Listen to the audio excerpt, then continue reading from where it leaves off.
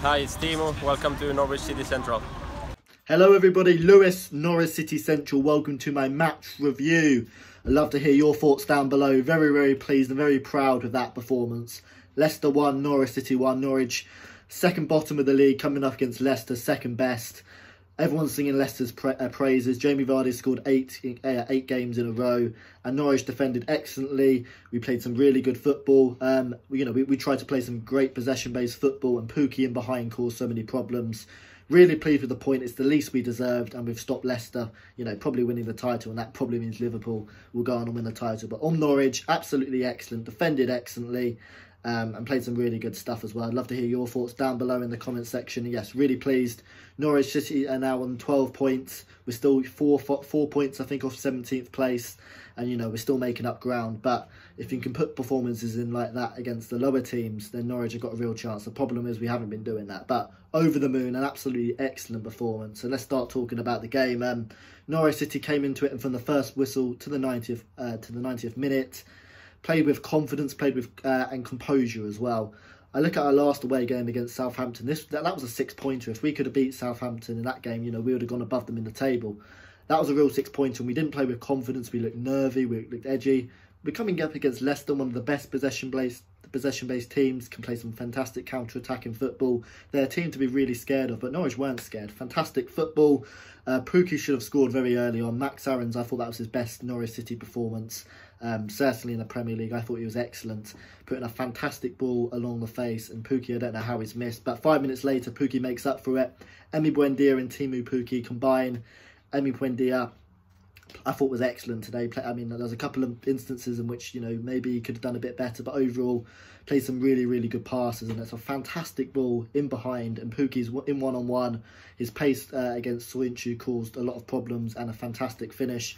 And Norwich City deserved that. I thought he was excellent. Leicester hadn't really threatened. Tim Krul saved from long range, and it, tipped it onto the post. But Norwich were really good. But where are we let down by? Set pieces. It's been set pieces pretty much the whole season. It was set pieces in the Championship as well, and it's really poor. James Maddison, who I thought we did really well to contain him. I'll talk a little bit later on how well we did in terms of our system and our structure, but we did really well to stop him. But his corner came in, Kenny McLean switches off, Vardy flicks it on, and the header was actually going wide.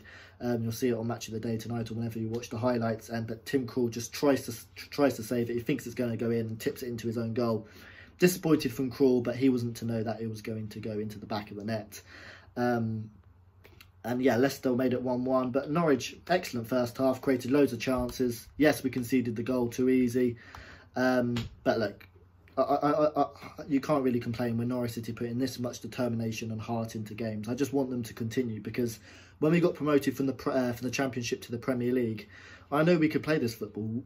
Look, teams may want to count us out, but we know we can play this fantastic football and show a fearless attitude. We did it on the first day of the season against Liverpool, conceded too many sloppy goals, but look, we can play good football, and if we can just do it against the bottom teams, we're in with a really good chance. Because I know every game is worth obviously 3 points, but the 6-pointers really do matter. You look at Watford, Southampton, Aston Villa. If we beat Aston Villa in a hypothetical world, we'd have been above Aston Villa, because we'd have an extra 3 points. Villa would have obviously not the 3 points. Norwich would have 14 points. Villa would have 13. But Norwich would actually have 15 points now. But yeah, that's what I mean. The whole point is we need to play against the bottom teams. But coming up against Leicester, fantastic performance. Second half, we defended really well, and what we did really, really well is we defended deep as well. Jamie Vardy is one of the best Premier League players at the moment, and his pace in behind has caused teams so many problems. I think Leicester are probably a better team away, especially for Jamie Vardy. Did well. There's a couple of occasions where Vardy got through. He hit the post from an acute angle, and Tim Krul made a fantastic save to deny Jamie Vardy, and certainly made up for his error. But Norwich City defended well. We was resolute. We was determined. And we was disciplined as well. I thought Max Aarons was sensational at the back. Godfrey, I thought put in a really good performance as well. And defensively, Tete, say what you want about his passing, his positioning is excellent, and we just defended excellently, didn't we?